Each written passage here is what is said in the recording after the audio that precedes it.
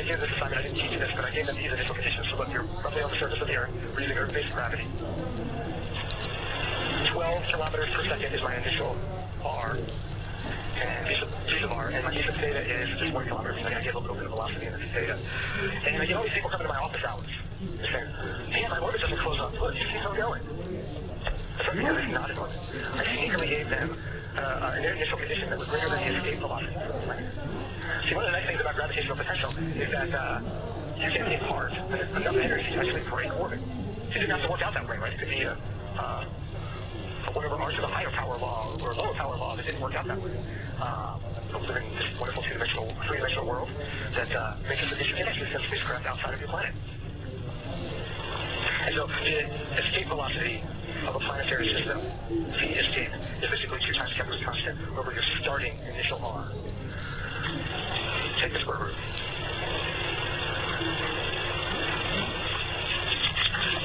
Okay, any questions? So the goal will be to have some fun with this. Go home and play it around. You can get started on the little code that pushes around the orbits. And the thing is, when you work through these dynamic equations, not only do you have the shape of the orbit, but you actually have the time evolution, which is a bit trickier to calculate. It's more than simple Kepler's laws. But by doing this, you can work through, and if you get the code running, you'll learn about book angles for next week. It'll be a good chance to finish off your homework in fine style, in fine fashion. Okay. Any questions before we go to the next topic? Yes. Can you solve it in continuous time? Not using any functions that you or I would be familiar with. There are some special functions that are kind of formulated just for this type of application that you could use for it. But in terms of like transcendental functions, you know.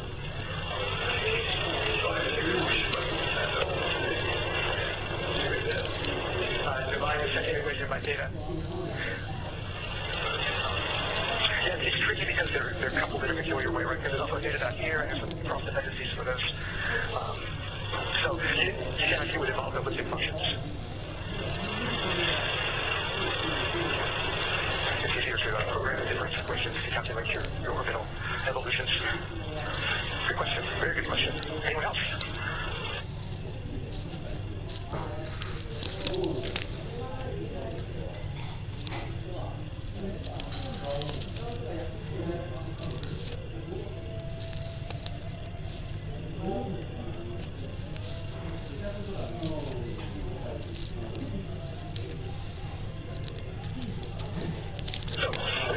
Very complicated 3D, multi-body, imperfect world. We'll talk about this highly idealized orbital mechanics framework that we've learned in electrical engineering inside of these satellite communication systems. Where does it break down? You know, the simple Eulerian laws capture 99.9% of the behavior of the orbits. And the rest of the deviations are important to understand. And you need to understand, you know, how you're going to correct those, how you're going to change those. But those usually don't impact the communication system in any significant way. Right? We're going to be doing link analysis on satellites, so we need to know where the satellites are. We need to know how much physical distance do we need to overcome for path loss. What angle is the signal going out into the atmosphere in order to figure out where it's going to wind up. Small disturbances in orbits, as electrical engineers, we view that as somebody else's problem. So, that's my aerospace here. So we have real. Thank you. That's somebody else's problem. But, you know, we should still be aware of what those problems are, how is it going to impact, because everything in the satellite system impacts one another. That's the beauty of design problems. So you think, oh, I'm electrical engineer, I don't need to know about aberrations. And then it turns out that the station keeping field that you need is going to limit your total spacecraft lifetime. Because you're going to need a certain amount of station keeping fuel to overcome these degradations and aberrations in your orbit. And it's going to determine how long the solar panels have to last.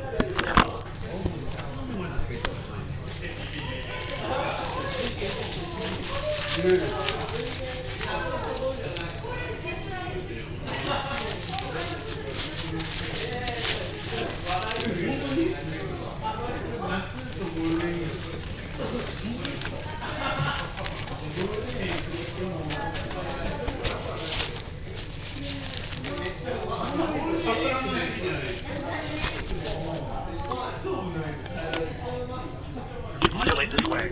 It's this kind of endless dialogue and trying to optimize the best spacecraft for a particular utilization. If you do it right, you save your company millions of dollars. So it's important to understand all of these things. Now, where do these disturbances from our pristine two-body problem come from? Well, one of the disturbances is from a third body. And so what are the other bodies in the solar system? Let's rank it from most influential to least influential. What's the thing for Earth orbit satellites that's going to disturb the orbit the most? The moon. It's not the biggest object in the solar system, but it's by far the closest. So the moon, which is 385,000 kilometers from Earth, radius centroid to centroid. What's the next thing?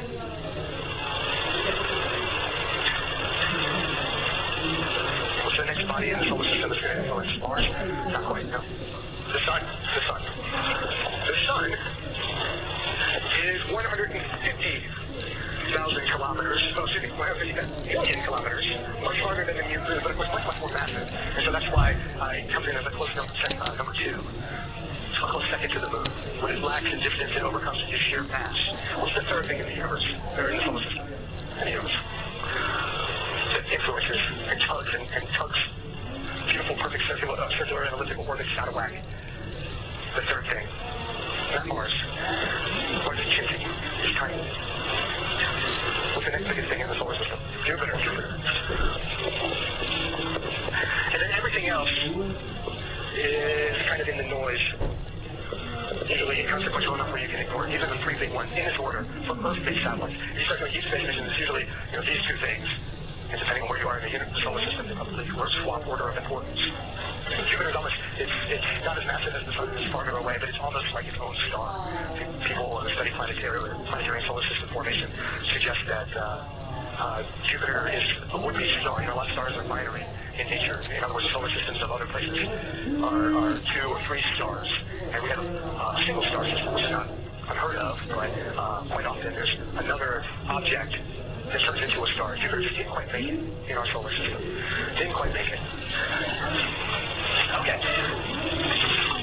Now, this is a source of perturbation for Earth-based satellites, other bodies. There's another source of perturbation, and that is actually the Earth itself.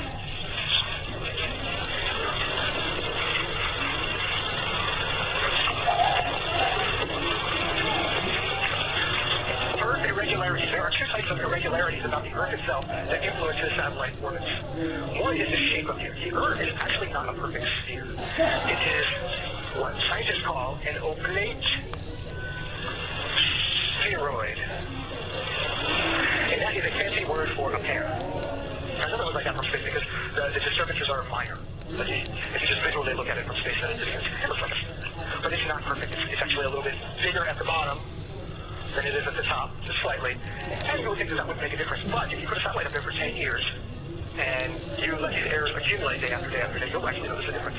The fact that it's an oblate spheroid instead of a perfect sphere. Yes? The south, the southern hemisphere. A little bit more mass down there than there is in the northern hemisphere. Strange as that may be to count something. As a percentage of the mass of the Earth, it's not that significant. Like, even if the Earth is 6 times 10 to the 24th kilograms, a few hundred trillion kilograms here or there doesn't make much of a difference in absolute sense, but it will actually distort the gravitational pull slightly with errors that will build up over time.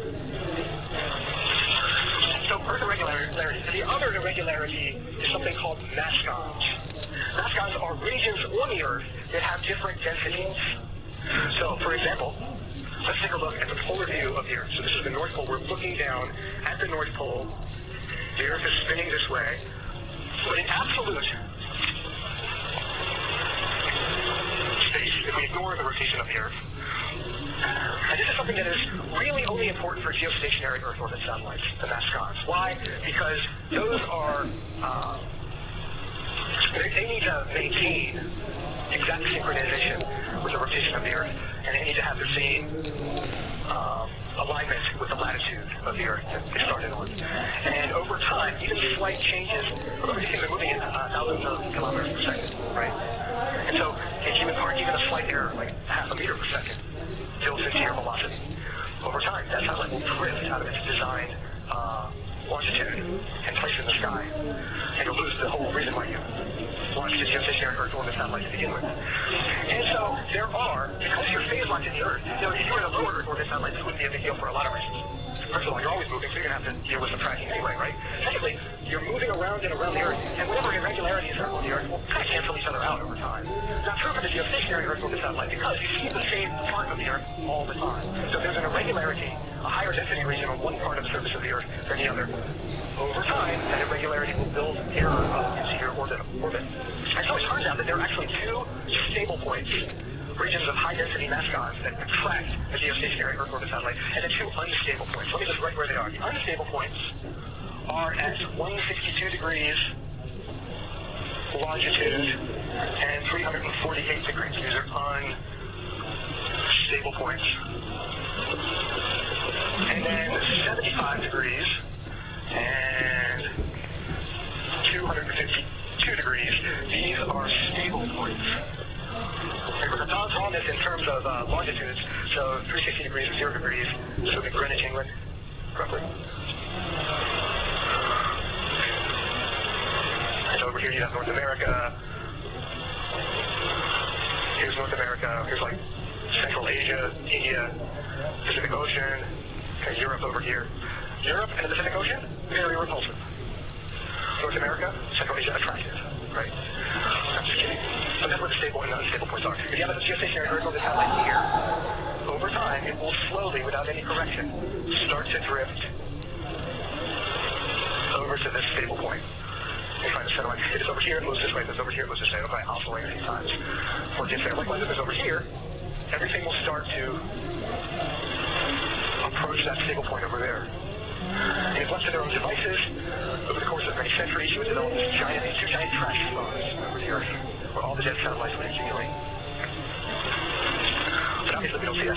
So as part of an international agreement, if you launch a geostationary Earth orbit satellite, before the satellite dies, you need to make sure there's enough station-keeping fuel to launch it into something called a graveyard orbit. And so they only need to go about, 200 kilometers beyond geostationary Earth orbit. There's no drag up there, so you're going to stay in that orbit in perpetuity.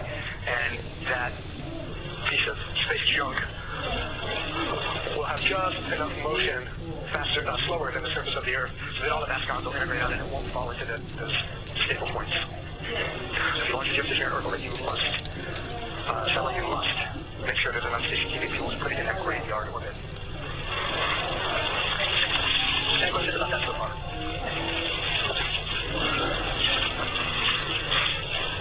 Okay.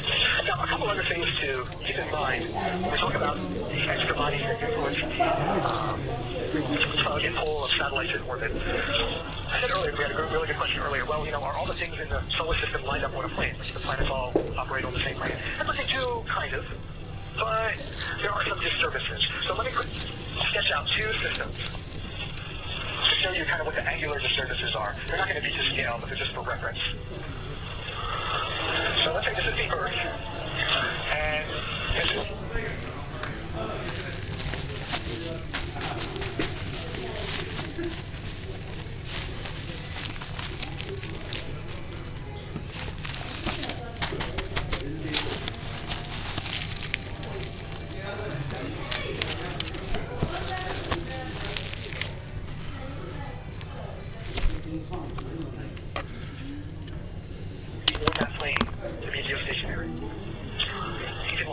At different angles and different planes. And that plane is called the plane of inclination. So when we talk about inclination, we're measuring the angle of an orbital plane from the equatorial plane. 0 degrees would be equatorial. You go all the way up to 90, that puts you on the poles. You can even go past 90. If you've gone past 90, we call that orbit retrograde. Because effectively what you're doing is now rotating against the rotation of the Earth. Those are actually more expensive orbits to launch into, because not only usually you launch everything going with the rotation of the Earth, because you get a little bit of a boost of kinetic energy. Because you're starting out on the Earth, you're rotating in that direction already. It makes sense to kind of launch it in that direction. Otherwise, you have to overcome that kinetic energy and then add that kinetic energy back, and then launch it into enough, give it enough energy to launch into an orbit. And so, for the most part, everything is, most things are in a inclination launch of less than 90 degrees. There are some applications, we'll learn about a couple of them, where you want to launch in a retrograde orbit, have things go against the surface of the Earth, or the rotation of the Earth. So anyway, This is inclination. The moon, the natural satellite of the Earth, is at an inclination of 5 degrees. This is why we don't get those solar eclipses that often. Because usually this isn't even lined up with the solar orbital plane. And so then if you go down and look at the Earth-Sun system,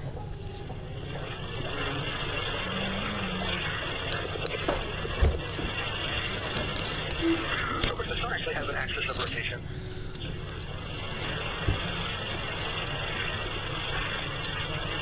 And it's roughly lined up with the plane of the solar system, but the Earth is actually 7.3 degrees inclined from the Sun in its orbit. And then the Earth itself, of course, has a tilt of 23 degrees. Its axis of rotation is actually 23 degrees off from its orbital plane with the Sun. And of course the Moon is going to be plus or minus 5, depending on where it is in the system from that.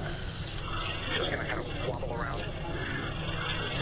Really, when things kind of line up perfectly to get things like lunar eclipses and solar eclipses, which is why they don't happen very often. Every month, every period of the moon.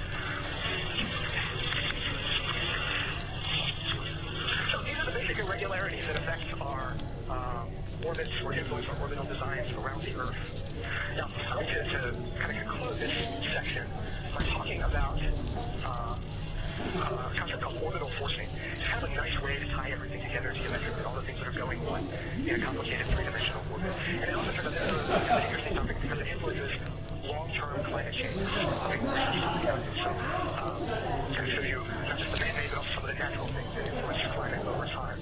So these all fall under the topic of orbital forcing that I'm going to talk about. We use a lot of these concepts. These are actually irregularities in the orbit of the Earth about the Sun that causes some things that influence the climate of the planet. And I've highlighted 4 things just to show you. They're very similar to things that orbit around the Earth or satellite orbits around any irregular object. Now, orbital forcing, many of these perturbations are due to the presence of Jupiter. So if we're talking about an Earth-Sun system, the Sun is the biggest thing in the universe, and that's usually the culprit for disturbing other orbits. But if you're orbiting around the Sun, Jupiter is the next biggest culprit, right? And so the presence of that heavy extra body introduces some irregularities into elliptical orbits that disturb the climate. And in fact, because these are quasi-periodic, there are certain planets in the long-term cycle of Earth. They're called Milankovitch cycles. So researchers have tabulated these phenomena historically. And you tend to, when these different cycles tend to add constructively in a particular direction, you get very cold or very warm periods on the Earth. They're actually very good for predicting things like interglacial periods, times when the glaciers are receding or advancing long-term. These are usually operating on an order of thousands and tens of thousands of years. So orbital forcing. There are 3 types of orbital forcing mechanisms. Eccentricity variations in the orbit of the Earth. Precession variations.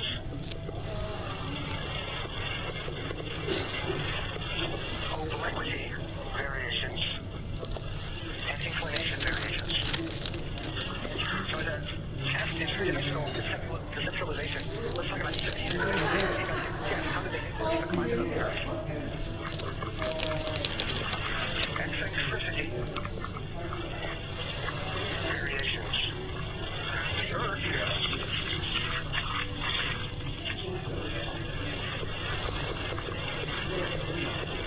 Earth's orbit about the Sun over many, many cycles, thousands of cycles of years, will wobble between 0.005 and 0.058. So we're going to almost perfectly circular. And because of the presence of Jupiter, this third body of closing disturbances in the universe, in the solar system, and possibly the universe, there will be some tugging, and it may stretch all the way to 0.058. Which doesn't sound like that much, but it's still, millions and millions of meters of accumulated distance. Now you think, let's sketch this out for a second. I'm going to exaggerate the eccentricity of a point here. Here's the elliptical side. The Earth is going to be on this elliptical path. Sometimes it's going to be perfectly circular, and other times it's going to be a little bit more eccentric. But the semi-major axis will be roughly the same. Remember, we're not really adding a lot of energy to the Earth. We're just kind of wobbling its eccentricity, stretching it a little in one direction, tucking it up in another. It'll still take roughly 1 year to get around the Sun. will be at the same semi-major axis. So with the same average distance, would we expect any change in climate? It's a little brain teaser.